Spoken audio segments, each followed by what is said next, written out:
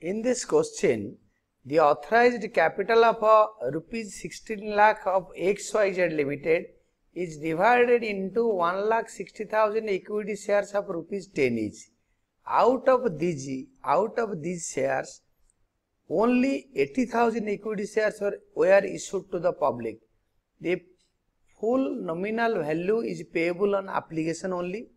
All the shares were subscribed by the public and the amount was paid for. Give necessary journal entries in the books of the company. In the books of XYZ Limited, working notes, application money is 10 and the full amount is 10 and the amount of the share, the face value is 10.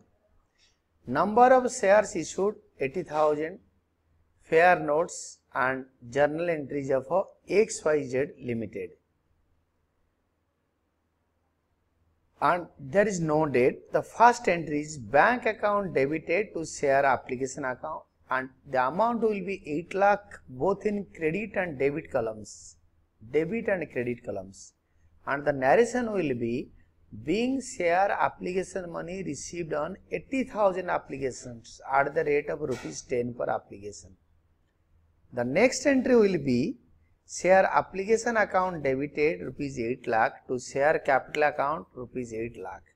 Being share application money due on 80,000 shares at the rate of rupees 10 per share.